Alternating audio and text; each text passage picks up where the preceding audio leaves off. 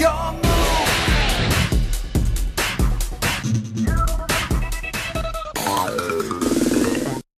What's up, YouTube? This is Next Era Gaming and I'm Xander, and today we have the new Yu-Gi-Oh! Structure deck, Shadoll Showdown. This honestly has some of the best reprints I've ever seen in a structure deck, and today we're just going to go inside what's in one of them, and then the goal is I'm going to build a $30 what's the budget build where you can just build a deck with the 3. That will be in my next video, and then the video after that I'm going to try to make a competitive Shadoll deck. So that's the goal. Without further ado, let's go ahead and crack one of these bad boys open and see what you get when you get one of these. So I know a few of the reprints that are in here are really amazing. I don't know much about the Shadoll stuff because I'm not that big of a Shadoll fan, but who knows, with this new structure deck maybe I will be. Alright, so it does come with the traditional beginner's guide. Just gonna show that right there. For people who are learning how to play the game, it has some combo ideas and all the summoning requirements and stuff like that. So, and then of course we do have the paper playmat that comes with the structure deck. Let me just show it off a little bit. If it would open all the way. It's very nice, very nice. Probably look a lot better as a cloth mat, but that's fine. We do have that, so that's pretty nice. Alright, and then we have the deck itself with the Duel Link promo on there. I really wish they would start doing with Duel Links what they sorry about that. As I was saying before I had technical difficulties, I really wish they would start doing with Duel Links what they do with the Pokemon codes, where, you know, there'd be a code on here and we could flash that and it would give like gems to whoever plays. But anyways, let's go ahead and jump straight into this. So we have the first monster, which is a fusion. It's El Shadoll Grista. I don't know if this is a new one or old one. Once again, I really don't know anything about the Shadolls. Basically, it requires 1 Shadoll monster and 1 fire type monster. Must be first fusion summon when your opponent would special summon a monster or monsters while you control a Shadoll card and while you have a Shadoll card in your hand. Quick effect. Negate the summon. If you do, destroy that monster. Then send 1 Shadoll card from your hand to the graveyard. You can only use this effect of El Shadoll Grista once per turn. If this card is sent to the graveyard, you can target 1 Shadoll spell or trap card in your graveyard, add it to your hand. So that's pretty nice. Once again, I'm not too familiar with how the Shadolls work, so I'm just gonna kind of go over a few of them while we play, or while we go through this, and then I'll go over them a little bit better, more whenever I make the deck. But this is El Shadoll Apokalon. I hope I'm saying that correctly. Requires 2 Shadoll monsters with different attributes. So a lot of fusion summoning going on in this deck. El Shadoll Construct. This is a new art for the card. It's really nice looking. Of course, this says this card right here. If this card, or it must be fusion summon and you use a Shadoll monster and a light monster. If this card is special summon, you can send 1 Shadoll card from your deck to the graveyard. At the start of the damage step, if this card battles a special summon monster, destroy that monster. If this card is sent to the graveyard, you can target 1 Shadoll spell or trap card in your graveyard, add it to your hand. So a lot of recursion going on here.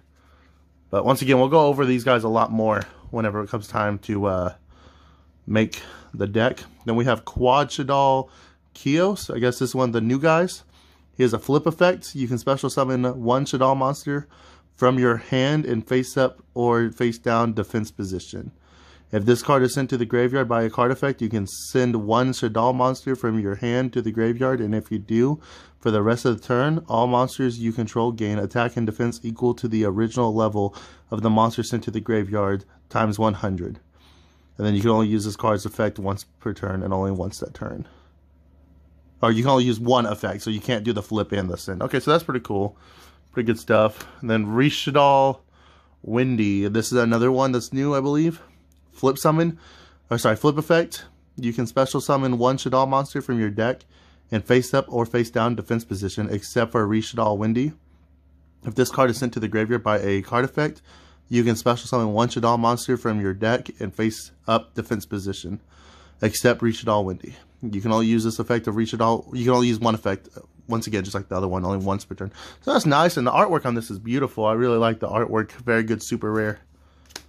And then Shadoll Aerial Water Monster, another new one, I believe. Flip effect. You can target one of your banished Shadoll monsters, special summon it in face up or face down defense position. If this card is sent to the graveyard by a card effect, you can target up to 3 cards in your graveyard, banish them.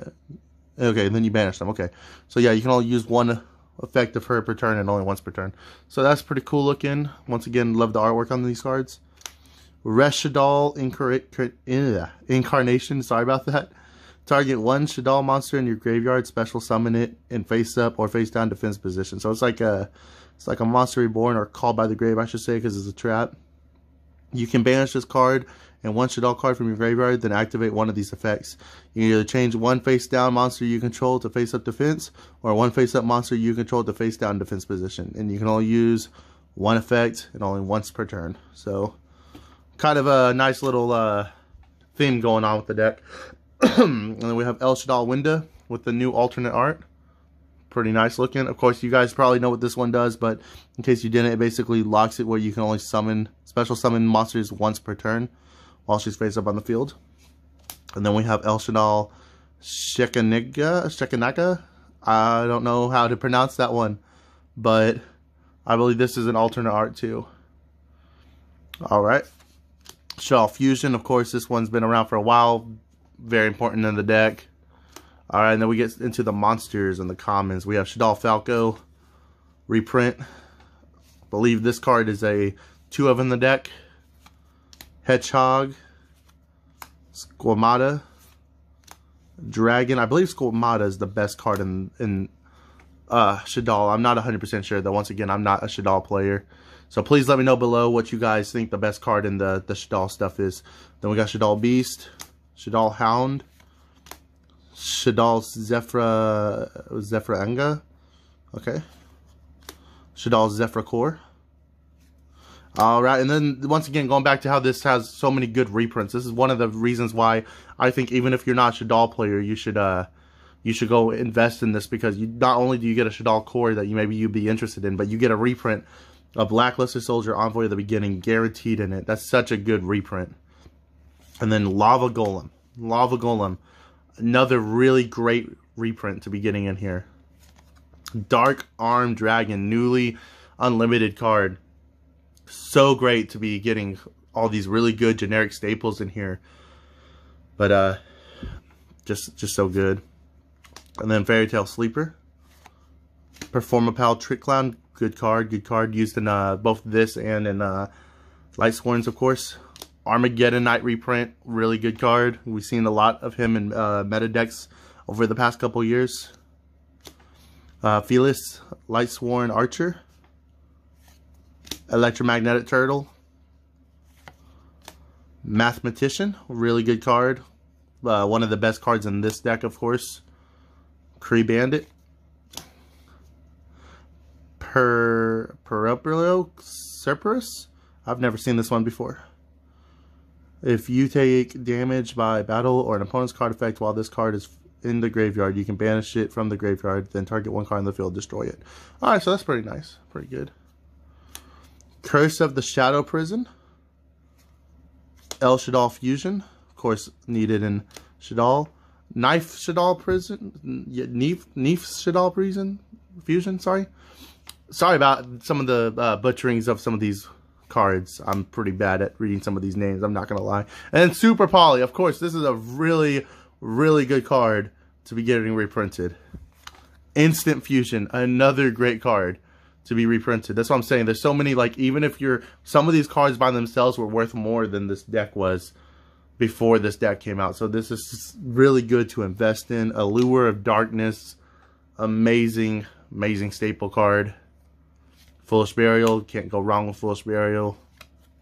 Living Fossil, really good for people, especially if you play like a Zold and anything. Of course, you wouldn't play that in this though. So, Pot of Avarice, just newly limited off the Forbidden list. So really good card to be getting in here. Twin Twister, really good against back row decks. Altergeist running around right now. It's really good. Shadoll Core. Sinister Shadow Games. Shadoll Aeon. Target one Shadoll monster you control. Send one Shadoll card from your hand to the graveyard, and if you do, the targeted monster gains 1,000 attack and defense, but it is changed to face down defense position during the end phase. Lost Wind, another really good reprint. Unending Nightmare can be really good.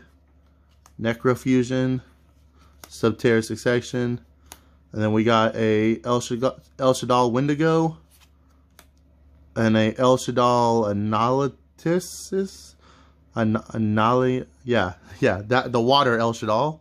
And then Shaddol Construct, the Link monster. Which, honestly, the $30 budget build will probably not be that great because all we have is the 2 side arrows. But we're going to try to give it a crack. But yeah, like I said, even if you're not going to play the Shaddol stuff, you could definitely look at all these really good staple cards that you get just for $10 by buying one of these.